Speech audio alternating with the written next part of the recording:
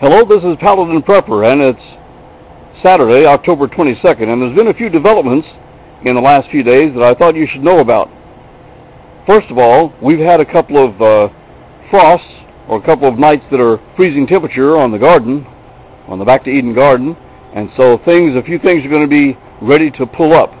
But there's something else. As you know, I've made it very clear that I wanted some mulch so this Back to Eden garden can get in shape. And a couple of days ago, I'll just tell you that my good wife, Cat's Cradle, flagged down a truck in our town, a fellow I'd been trying to get in contact with, and he has a tree trimming service. And of course, like any tree trimming service, he mulches the trims. And so I appreciate very much the fact that now in my front yard I have, yes sir, I have a nice big pile of mulch here delivered. Have the guy just back it up and dump it right in my front yard, which is just fine with me. But of course, you know, if you have a big pile of mulch to put in your Back to Eden garden, well, somehow you're going to have to be able to transfer that, and I don't want to have to do that one shovelful at a time. So I came across something at a local Orchland store that I wanted to show to you. I went and bought this little cart. It's called a Gorilla cart, and man, this thing is a 1,000-pound cart. And what I love about this thing is there are a couple of things. There's a little clamp right here, a release. This release right here, as you'll see, I'll show you later on.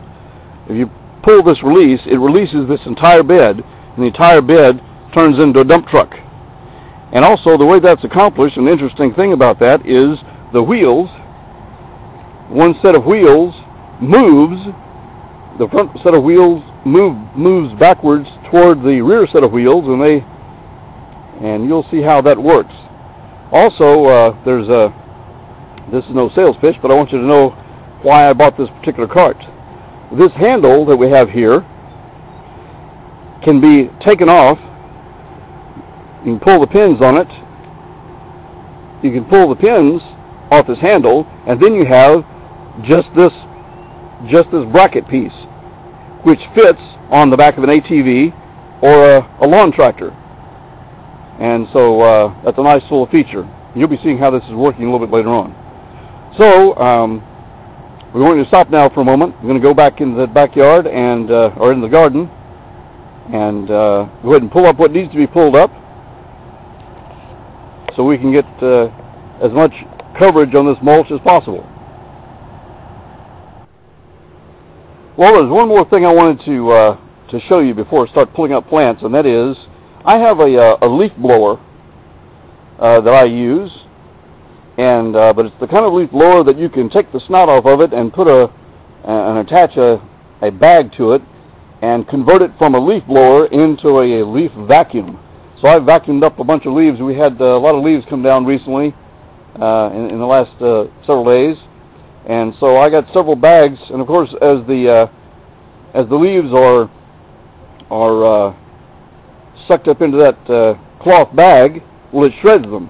So I took several bags full of these shredded leaves and put them in that pyramid composter that you've seen in my videos, and wet those down. And after several days, I came in, I was able to finish putting down all the papers, and I realized I didn't necessarily have to put the papers down, but I want to make sure there's nothing else growing in here. And you don't have to put papers down on yours. I just want to make sure nothing was growing. And so I was able to get the rest of the papers down in the garden, and now that I have these leaves as compost down, along with the other compost, and of course this also mixed with this rabbit poop to help enrich it even further. But now all this compost is going to be covered with that great mulch. And now one of the things you may have noticed in that mulch pile is it's not exactly perfect. But you know what? I'm certainly not going to look a gift horse in the mouth. The mulch, the big pile of mulch in my front yard was free, so no complaint there.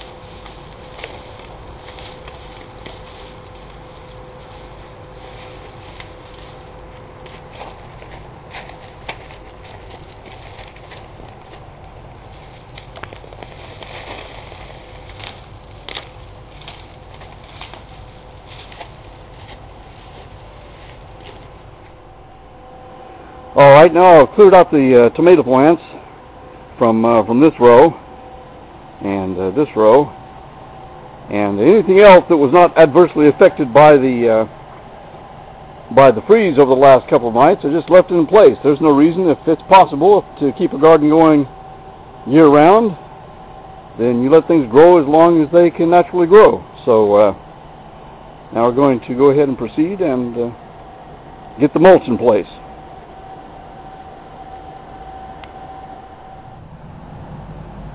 All right, now I'm going to take my gorilla cart and head off with my first, this is a momentous moment, my first load of mulch into my Back to Eden garden.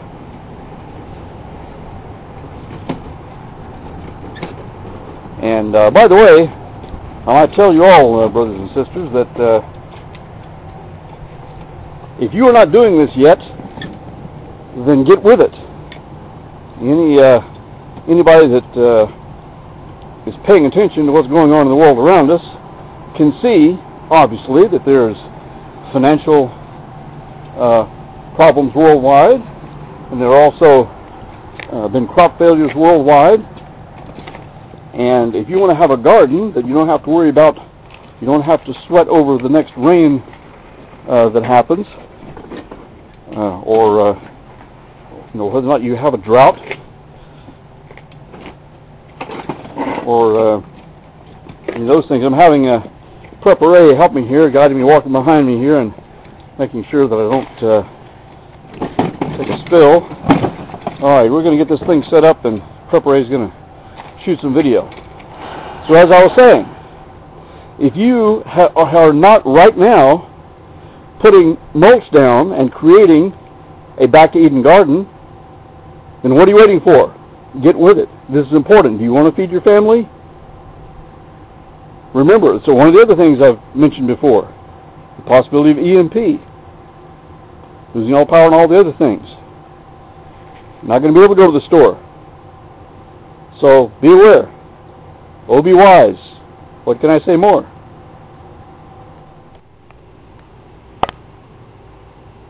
All right, now one of the things I wanted to show you was about this cart.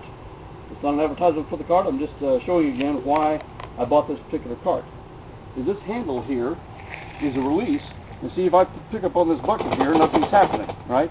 But if I grab this handle and give it a little pull, it releases this whole unit. And now watch the tires. As I dump this, as I dump it in place, the tires actually go together and dump, right? And then they'll go back out when I put it back down. So I just wanted to show that to you. Now I'm going to go ahead and get out some of this, get that unloaded like so, and come out and spread it out later. Like I said, it's not perfect. There's a lot of pieces in here that are larger than you would normally have, but it doesn't matter. Like I said, the price is right, and it's not a problem. So now I'm just going to go ahead and pull this thing back down and give a pull, put it back down, and it's spring loaded. It goes right back in place. All right, I've arrived in the garden with a second load of mulch, and I wasn't going to shoot any more till we were about half done with this thing. But I just noticed something else that you might like to know about this cart. Instead of a static four-wheel cart, one of the things that this cart will do is that when you turn the handle to make a turn, the wheels individually turn. They don't stay straight. They follow the handle, and so that's a handy little thing. I just thought I would mention that to you. Don't know if you're planning on considering getting one of these or not. I have no affiliation with the company, but just thought I would mention it. Well, here we are progressing here. Just wanted to show you kind of a before and after thing. Here's one row I haven't done yet. And now we'll move over here. You can see where the mulch is down. And we just couldn't be happier. I tell you what, this is coming right along. And as I continue to use that gorilla cart, that thing's working well. And just wanted to give you a little update. Well, here's someone that's enjoying the Back to Eden garden, the mulch that we've just spread. And I wanted to shoot this before we lose daylight. I might make a suggestion about using that cart after you've hauled 20 or 30 loads in it. Be sure and check the tightness of the screws, of the nuts and the bolts. I had one come out and had to stop long enough to replace it. But this is, at least this section, I have a Back to Eden.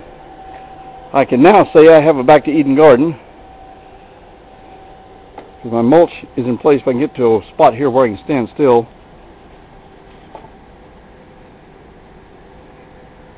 And now all that compost and paper is covered with the mulch. And by the way, all this the mulch, it has some large pieces in it and some tiny limbs and so forth. But I'm going to enjoy using the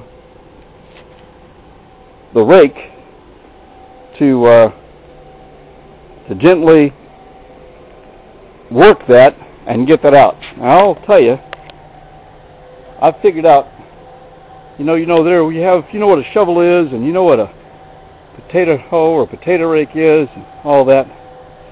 Well,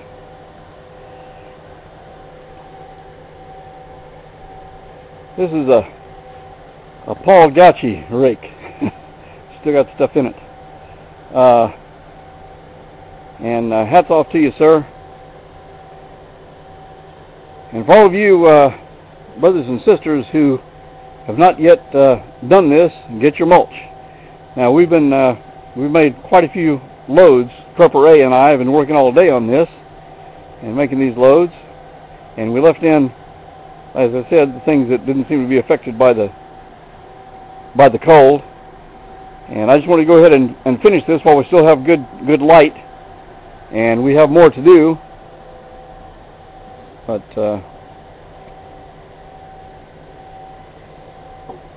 you keep after it. And if you have not yet watched, if you don't know what I'm talking about, and if you have not watched the Back to Eden movie, then you need to watch the Back to Eden movie. By the way, one more thing before this train comes. While out here in the middle of doing all this work,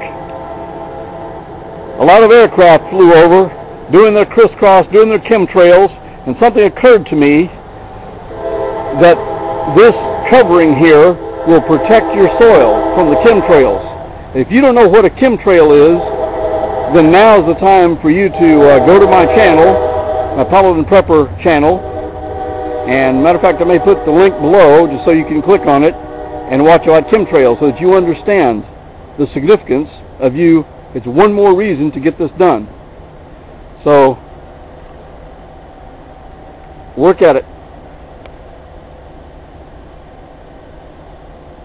People are willing to work hard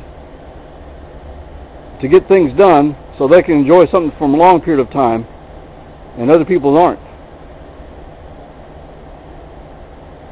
Okay, I'm tired. Paladin Prepper.